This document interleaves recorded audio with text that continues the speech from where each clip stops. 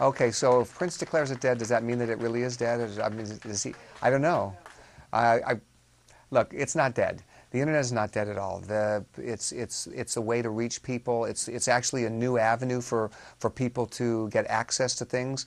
I mean, if the internet is dead, then I must be dead too because I use it all the time. So maybe I've got a sixth sense and I only see dead people.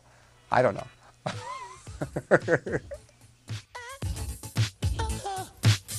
You know, that's the goal, is to try to get people to respond to you. It's to try to reach them.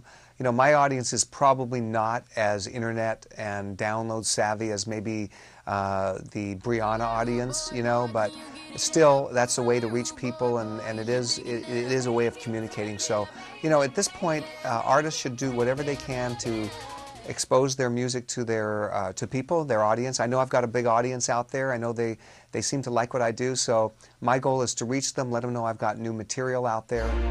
It's your body, and loud if you want to, loud if you want to, scream if you want to. He was in the studio with my friend Walter and I when he was a teenager, just kind of, you know, hanging out and doing his thing. And but he was always really talented, and I mean, it's not surprising that he has his great success because he's got a unique voice and a unique writing style. So very proud to have said that I saw him beforehand, and I'm also proud to have him on my CD. I grew up in Seattle, and I'm in the inner city of Seattle. It's very interracial. So my high school was about a third Asian, about a third black, and about a third white. So in our high school, we listened to R&B music exclusively. So when I say I'm going back to my R&B roots, it sounds funny for a white guy to say that, but it's really true about me.